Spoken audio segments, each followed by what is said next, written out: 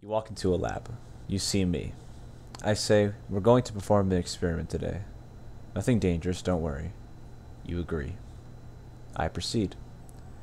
You're presented with three dessert options. A slice of strawberry cheesecake, a lemon meringue pie, and a slice of chocolate cake. Which one do you choose? Well, that seems easy enough. You want the chocolate cake. Why? What do you mean, why? You mean just look at it. At the soft, spongy layers. The creamy, chocolatey frosting. Good God, it's beautiful. You'd be stupid not to pick it. Hell, you don't even like cheesecake, or anything tart, really. And you love anything and everything chocolate, so chocolate cake it is. But what if I had a hot fudge brownie with a side of vanilla ice cream, and a giant cookie in a skillet, also with vanilla ice cream? Well, it just got a lot harder, didn't it? You think to yourself for a moment. You know what?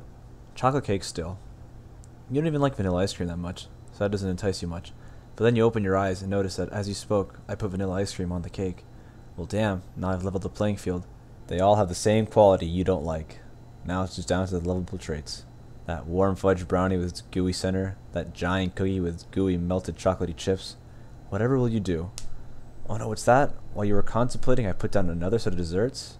A key lime pie and a chocolate cheesecake? You didn't even get a chance to almost pick something this time. What's that? I thought you said you didn't like cheesecake or anything tart. But this time it's different, you say. The cheesecake has chocolate this time, and you've always loved key lime pie. You're from Florida after all, and the other thing people from Florida love, it's driving too fast and key lime pie.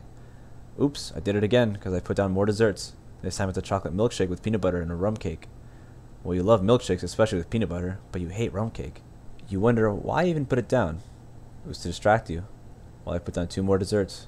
This is getting out of hand. If you're being honest, you probably would have picked one of the chocolate desserts from the beginning, but at this point, it's been 20 minutes. The brownie and cookie have gone cold, and the ice cream in all of them is melted. You want to pick something, but at this point, if you see something you like, you'll see something else. At a certain point, you don't even pick one. You make a list of ones you would consider, then wait for me to put down more to see if maybe there's something you want instead. Like a gold encrusted donut. You don't even know if you'd like that, but you at least want the option to find out.